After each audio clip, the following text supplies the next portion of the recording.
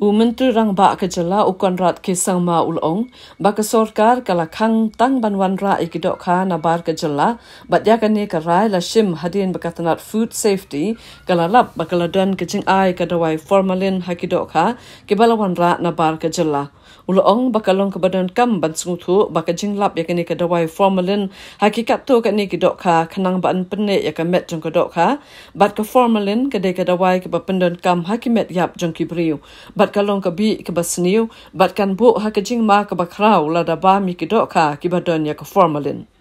Menteri Rang Ba ulong bakalong ke badan kam ban Shalan ni ke Dohkha bat iki marba mardi naka bynta ke Jylla hendrai ke kot ke kya bat ke Jingshngain ni ke nong shong shnong kalong ke ba khmatam ulong ba ke sorkar kadang wat ikilat kelenti kumno ban weng ye ke te ke jing'e bat ke sorkar kala shem ye ke rai kadei hadien bakala bishar banyak khnang bakan ambu ha ke jingma ya ke kot ke kya jong ki Paidbah that any kind of action been taken by administration in regards to food safety is for the safety of the citizens themselves. We have to realize that the chemicals that have been found in some of the fish that has been sold, where chemicals like formalin were found. Formalin is a chemical that is used to preserve dead bodies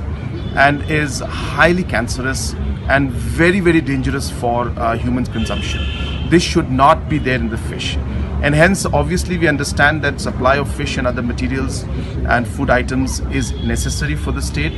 But the safety and the security and the health of our citizens comes priority to us.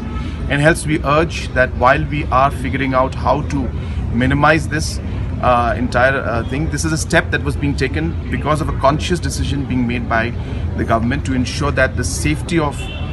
the citizens is kept, the health is kept as priority. We're having a lot of cases of cancer, as you're aware, in the state, and hence as a step towards that, all aspects of what could affect the health of the citizens is being taken. There's a lot to be done,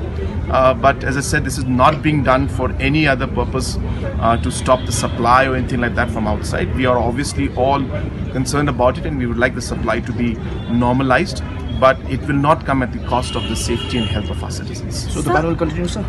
Well, we will see. We'll just study the situation. I am not up to date aware about what the current status is, but the health department is looking into the entire matter. But we will try to resolve it at the earliest.